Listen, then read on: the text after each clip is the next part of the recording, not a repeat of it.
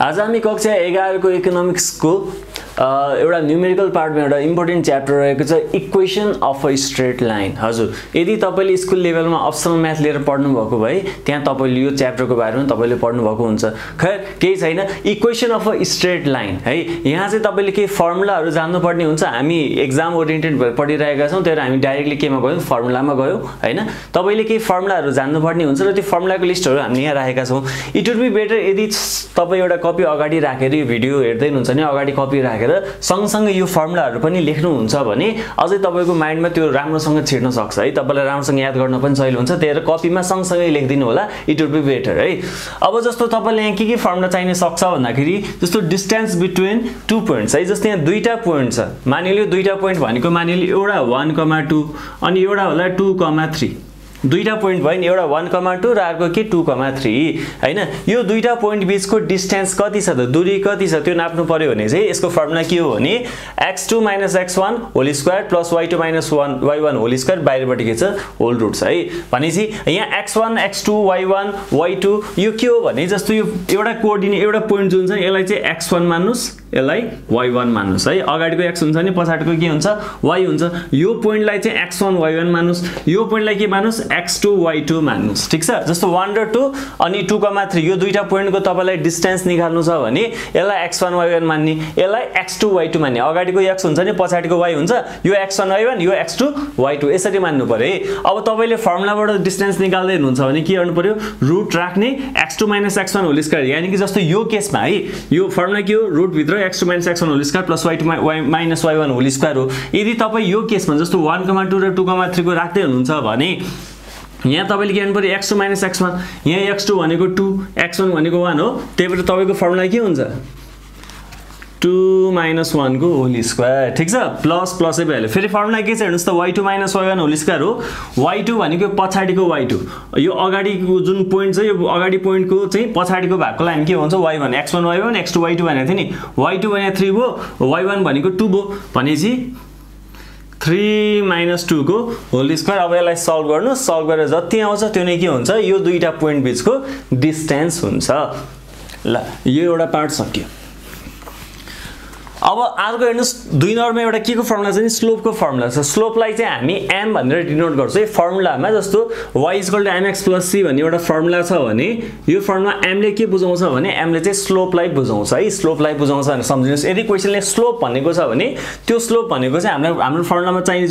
जुन m हुन्छ यो m लाई बुझाएको छ। स्लोप भनेको यो m हो भनेर सम्झिनुस् है। अथवा tan थीटा पनि हो, tan को कुनै डिग्री पनि हो है। र यसको फर्मुला के हो, स्लोप कसरी निकाल्ने भने y2 - y1 upon x2 - x1 हो है। जस्तो दुईटा पोइन्ट छ 1, 2 अनि अर्को छ 3, 4। अब यो दुईटा पोइन्ट बीचको स्लोप निकाल्नु हुन्छ भने यसको फर्मुला चाहिँ के हो भने जस्तै हेर्नुस् y2 - y1 यो x2 y2 यो के हुन्छ x1 y1। एउटा पोइन्टलाई x1 y1 माने अर्को पोइन्टलाई x2 y2 माने, जुन जता मान्दा पनि हुन्छ। अब जस्तै हेर्नुस् अब यिनीहरुको तपाईले स्लोप निकाल्दै हुनुहुन्छ भने y2 - y1 हो। y2 भनेको 4 माइनस y1 भनेको 2 डिवाइडेड बाइ फेरि x2 - x1, x2 भनेको हामीले 3 भयो, x1 भनेको के भयो 1 भयो। यसरी तपाईले नम्बर निकाल्न सक्नुहुन्छ है। अब कहिलेकाहीँ चाहिँ तपाईलाई सिधै यो दुईटा पोइन्ट नदिएर तपाईलाई डिग्री दिन सक्छ। जस्तो tan थीटा भने नि जस्तो अब तपाईलाई tan थीटाको तपाईलाई के चाहिन सक्छ। जस्तो डिग्री एंगल कति हुन्छ जस्तो tan 0 डिग्री को एउटा भ्यालु तपाईलाई थाहा हुनु पर्यो। जस्तो क्वेशनले 45 डिग्री 30 डिग्री 60 डिग्री 90 डिग्री भनेको हुन सक्छ हैन। tan 0 डिग्री अर्को तपाईको जस्तो मैले चाहिँ यसरी देखाइदिए tan यो 0 डिग्री यो तपाईको 30 डिग्री यो तपाईको 45 डिग्री यो तपाईको 60 डिग्री यो तपाईको 90 डिग्री। ठीक छ। अब यदि tan को भ्यालु चाहिँ कति हुन्छ भने नि तपाईको 0 डिग्रीमा tan को भ्यालु 0 हुन्छ। tan 0 भनेको 0 हुन्छ। tan 30 डिग्री भनेको तपाईको भ्यालु कति हुन्छ भने 1/√3 हुन्छ। त्यसैगरी tan 45 डिग्री भनेको 1 हुन्छ। tan 60 डिग्री भनेको तपाईको √3 हुन्छ र tan 90 डिग्री भनेको तपाईको इन्फिनिटी हुन्छ। नर्मली यदि तपाईलाई क्वेशन दियो भने चाहिँ 30, 45 र 60 मा रहेर तपाईलाई क्वेशन सोध्न सक्छ है।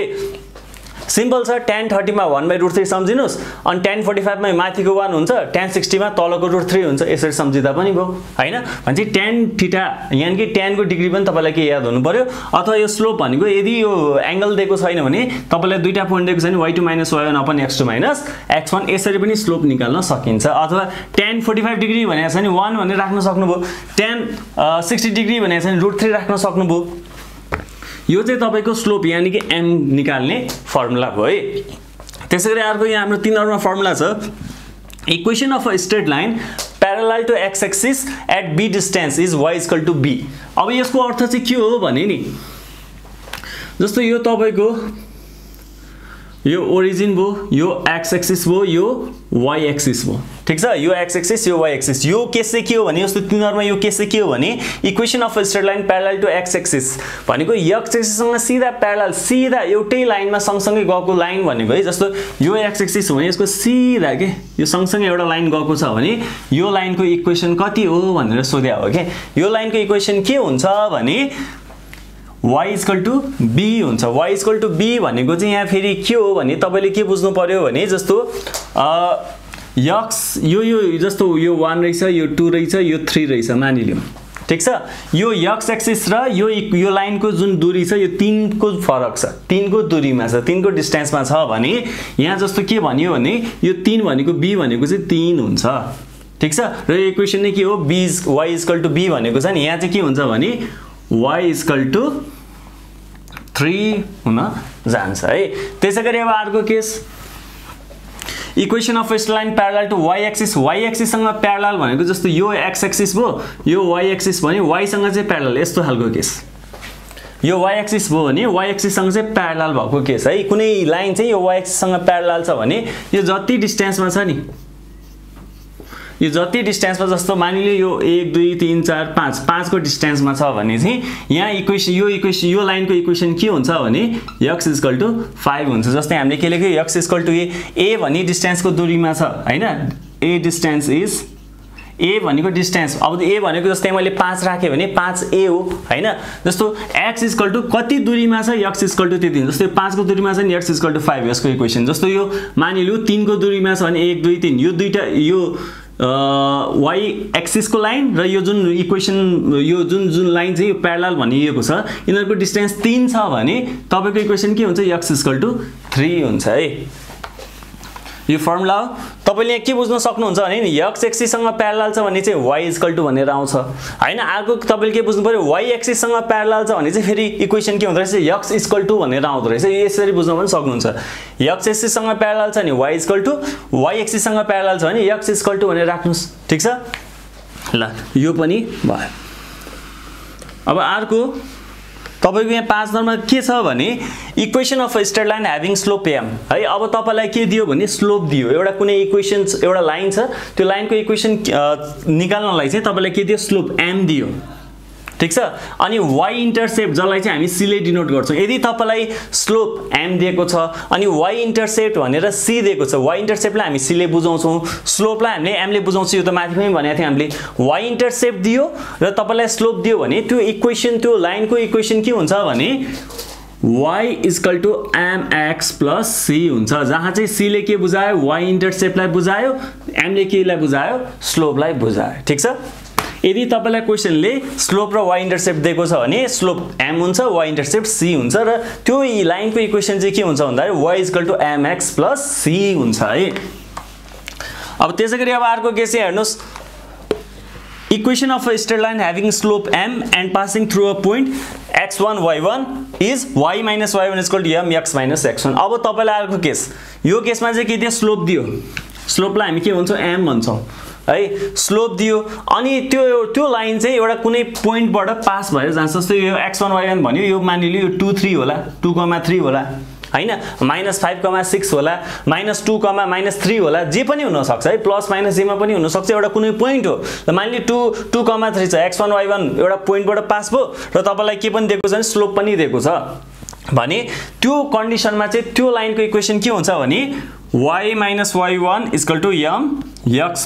- x1 हुन्छ है यहाँ हेर्नुस् त y - y1 = m x - x1 जहाँ चाहिँ m ले स्लोपलाई बुझायो यो x1 र y1 ले चाहिँ केलाई बुझायो भन्दाखेरि क्वेशनले दिएको जुन पोइन्ट हुन्छ जस्तो त्यो लाइन चाहिँ 2,3 भन्ने पोइन्टलाई पास गरेर जान्छ क्वेशनले भनेको छ भने 2 भनेको x1 हुन्छ 3 भनेको y1 हुन्छ है र यो फर्मुलामा तपाईले x1 को ठाउँमा 2 राख्ने y1 को ठाउँमा 3 राख्ने र तपाईको m भनेको चाहिँ के हो स्लोप हुन्छ ठीक छ अब त्यसैगरी 7औं नम्बरमा अर्को एउटा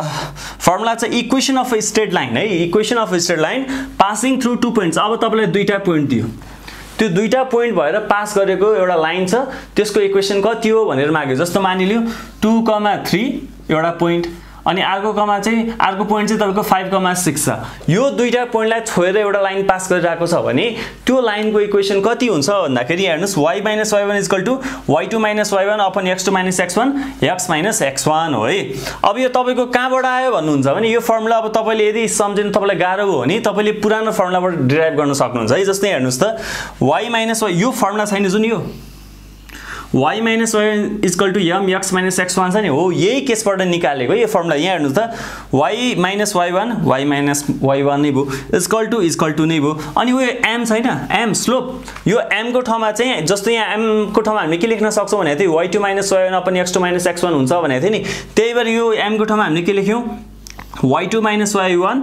अपन x2 - x1 लेख्यौं अनि यतापटि के छ ब्र्याकेट भित्र x - x1 छ ब्र्याकेट भित्र x - x1 छ भनेसी यो 2 नम्बरको फर्मुला र तपाईको 6 नम्बर फर्मुला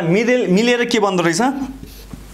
यो 7 नम्बरको फर्मुला बन्द रहेछ यो फर्मुला चाहिँ कुन बेला लाउने जब तपाईलाई दुईटा पोइन्ट दिन्छ र दुईटा पोइन्टलाई छोडेर गएको एउटा लाइनको इक्वेसन निकाल्नु भनेको हुन्छ त्यो अवस्थामा तपाईले यो फर्मुला लाउन सक्नुहुन्छ र फाइनली यदि तपाईलाई चाहिँ x इन्टरसेप्ट पनि दिएको छ यदि क्वेशनले x इन्टरसेप्ट दिएको छ र यदि तपाईलाई क्वेशनले y इन्टरसेप्ट दिएको छ भने तपाईले के बुझ्नु पर्छ भने यदि यो केसमा चाहिँ x इन्टरसेप्टलाई a मान दिनुस् y इन्टरसेप्टलाई b मान दिनुस् र अब त्यो लाइनको इक्वेसन चाहिँ के हुन्छ भने x by a plus y by b is equal to 1 हुन्छ यदि तपाईलाई x इन्टरसेप्ट र y इन्टरसेप्ट दिएको छ भने तपाईको त्यो लाइनको इक्वेसन के हुन्छ x by a plus y by b is equal to 1 र यो चाहिँ हाम्रो लागि के हो हामीलाई चाहिने जनरल फर्मुलाजहरु है अब यदि तपाईलाई फर्मुला नै आउँदैन भने तपाईले यो च्याप्टरमा सोलुसन गर्न सक्नुहुन्न सो फर्स्ट अफ अल तपाईले यो फर्मुलाहरु चाहिँ जान्नु पर्यो अब आउँदो नेक्स्ट भिडियोमा चाहिँ हामी के गर्छौं भन्दाखेरि के क्वेशनहरु लिएर हामी यहाँ सल्भ गरेर देखाउने छौं